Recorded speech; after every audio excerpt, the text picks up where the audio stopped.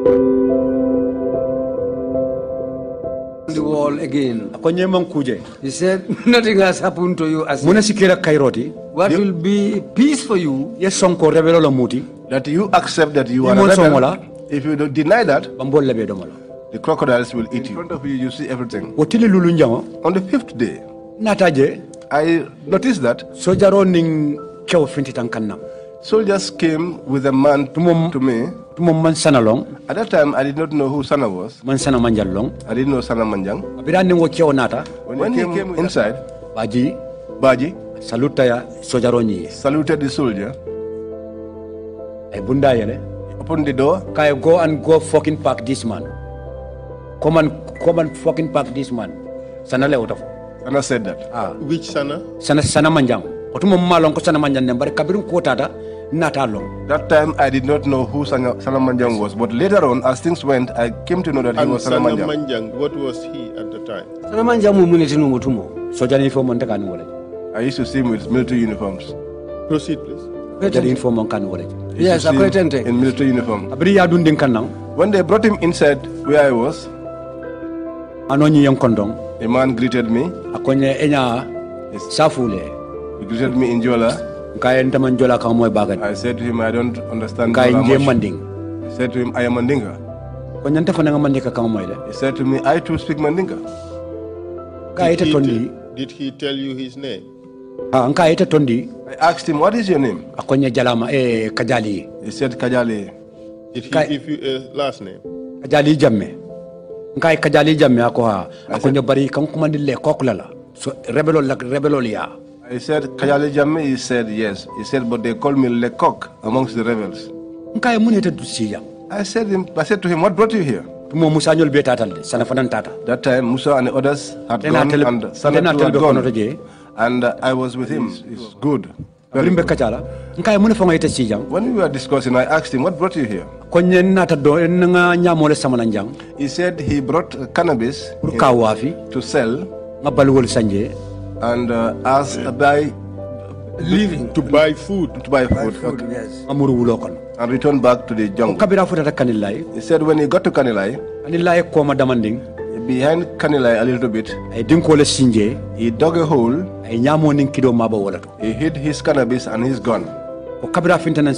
He said when he came into the village, he was going around. He met up with Sanna. That time he was not dressed in uniforms. He said he asked him, he asked him, are you from here? Do you live here? He said, Sanna said to him, yes. He said to him, what happened? So after that, he said to Sanna, I have cannabis. He said to him, let's go there. He said he led him. When they got to the back of the village, where he hid these things, they were removing them out. Sanna then saw the gun. He said as soon as Sanna's eyes saw the gun, at that time Sanna was having a gun which he did not know. He had a pistol. He said Sanna removed it like this and put it inside on his ear. You are on the arrest. And said to him, you are on the arrest. He said to me, this was how the case developed. As they were on their way coming, he tried to escape. Sanna held him. They exchanged blows. They fought. People came. They assisted Sanna. And he arrested him. And escorted him and brought him. And that's how he found me where I was on the 5th day. I was there. One day after, the day I got 12 days there. That was the day he killed Kajally. One Musa used. Said Baji, open the door and bring this fucking man out. Who was that? Who was that? Who said that? Sanna. That was Sanna. Sanna who? Sanna Manjang. When Baji opened the door, Ya Kajally fintindi. They brought Kajally out. Sana kayko. Sana said to him that Ko lunga men nangemuta. the day that I arrested you, Iko ka sembo jayinkang. you wanted to show me that you were powerful. But bibembulo kono jang. But today you are under my control. Be falale. I will kill you and chop off your head and take it inside and give your meat to the crocodiles. And that was what he did. Take it step by step. Demanding. Tell us what Sanna told Lekok. Kajally. Fanyeng saya kang sana memfo Kajally dukare afodo man do man. Okay. He said to him that on the day that I arrested you, you were resisting to the extent that you were even throwing blows at me. You thought that you were trained, but I am more trained than you are. But today, you are here under my control. Whatever pleases me, I will do to you. There is no order that supersedes my order in this society here. I will kill you. I will take your head inside. I will take your meat and give it to the crocodiles. In which language was Sanna speaking to Lekok? The Mandinka language. It was not English or French, it was Mandinka. Kajally speaks Mandinka as a Mandinka himself. Do you know how Kajally was killed?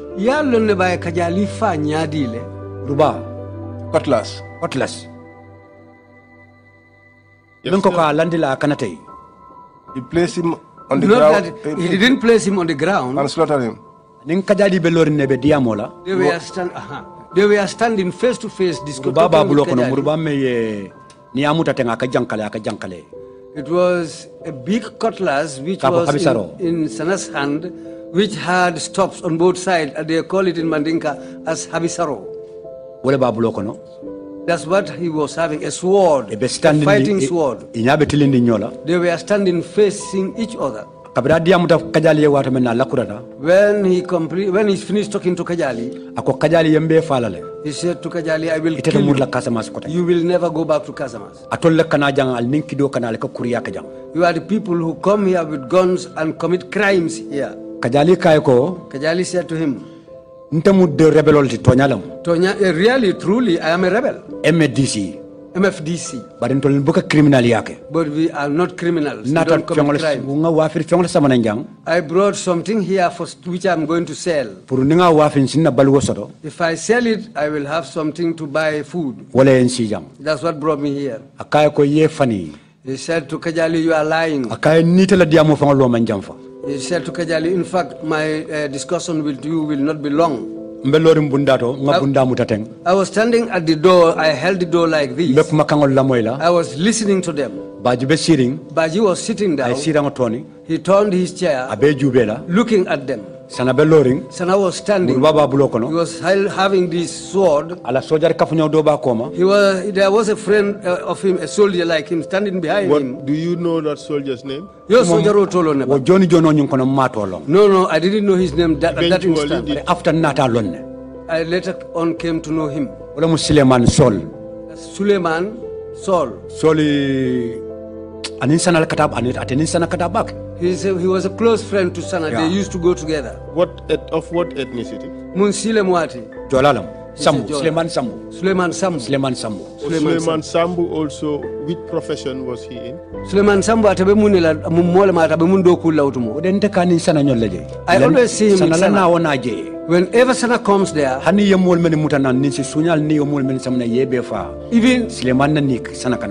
even those who were caught stealing cattle and they were brought there and killed, Suleiman is always with Sanna. Would you say he was a soldier as well? Soldier uniform. He had military uniforms. Proceed, please. So Sanna was there, Suleiman was standing, Baji was sitting. Yes. You were standing by the door watching. Tell us what happened. He said to Kajally that your time has come to an end. I see nothing else except to kill you. I have arrested you. You did not beg me and you are hitting me, attempting to escape. But here you will not escape. You are inside my mouth and I will eat you up. That was when he held the sword. He wanted to cut his head. That he was going to cut his head. I never thought of that. I never thought a human being will stand and watch another human being. Your eyes are locked at each other, and you take a sword and chop off his head. I never thought of that. Even up till date, it's been a long time. Sometimes I used to have nightmares about it. When he swung the sword on Kajally, the blood spluttered out as if you killed a cow.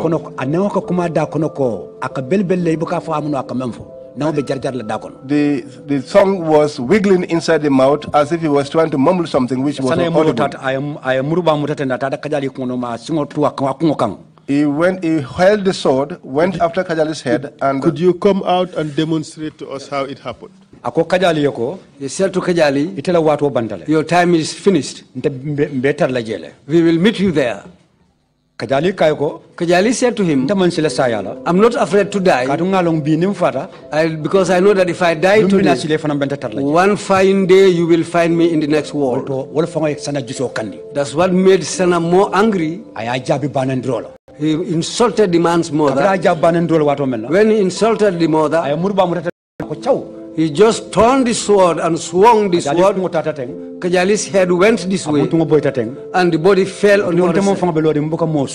At that instant, I was unable to recognize anything, because I was so terrified that I cannot recognize anything, because since the day I was born, I've never seen anything like this. But when the head fell down, he stamped on the man's head, so the body was shaking. That's the time I came to know Suleiman Sambu's name. Sanu turned. He said, Solomon, bring me back. Bring a bag for me. Suleiman came, put his hand inside pocket. He took out a bag. He opened the bag. Sanna held the man's head, Kajali's head. He put his two fingers in the man's nostrils. He took up the man's head and told him, everything will be clear now. He put the man's head inside the bag. They left. He said to Baji, drag this body and bring him and place him on top of this cement slab. He told Baji that the crocodiles will be fed with this man's meat. You chop off his leg from here. He came to his waist and he chopped it off. After he cut it off, the chest, this part, he placed it like this. He took a cutlass. He tore it in the middle. Suleiman Sambu brought a bag, a sack. I recognized the sack. It was a sugar bag. When they put him inside, who did the chopping? Sanna Manjang. He chopped. Suleiman held onto one side. He held onto one side. They faced where the lions were kept. Because behind the lions you had the crocodiles. He said, let's fucking give him to the crocodiles to have him for dinner.